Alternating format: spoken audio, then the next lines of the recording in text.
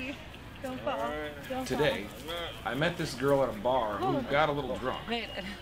So being a gentleman, I walked her over to her hotel. We're going back to your room.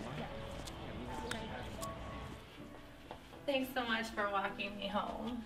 Hey, I couldn't let you go going through these spooky old woods alone. You're really such a gentleman. Thanks. Anyway, I guess you're safe now and I'll be on my way. Well, do you want to come in for coffee? Maybe? Yeah, fuck yeah, coffee. Hell yeah, let's get some coffee. I love coffee. Who doesn't like coffee? All right, let's go. Once inside, she immediately started taking off her clothes. I'm so fucking sexy right now. Oh, yes.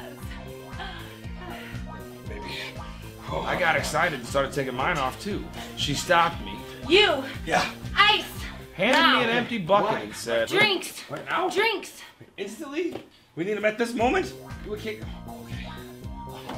I'll be right back. Anything you say, my dear. I'll be right back, sweetheart. I ran out of the room and down the stairs 3 flights where the ice machine was. Mission accomplished. Now to get back to her room, which is,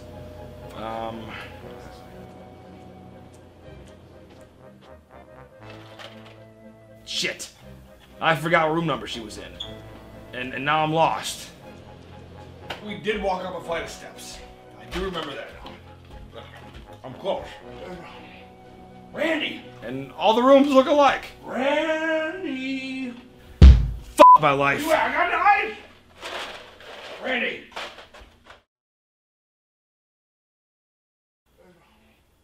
Randy! Oh, I'm so thirsty. Where you at? I got the ice! Randy! And horny.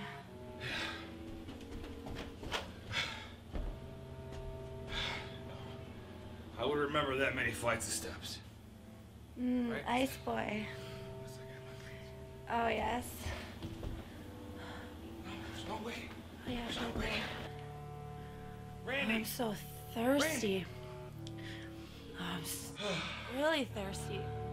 Ice.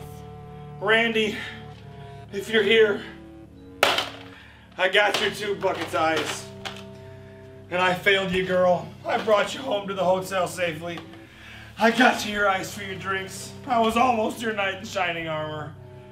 But I just could not remember your room number. Randy. Ice. I can't wait for him to get here.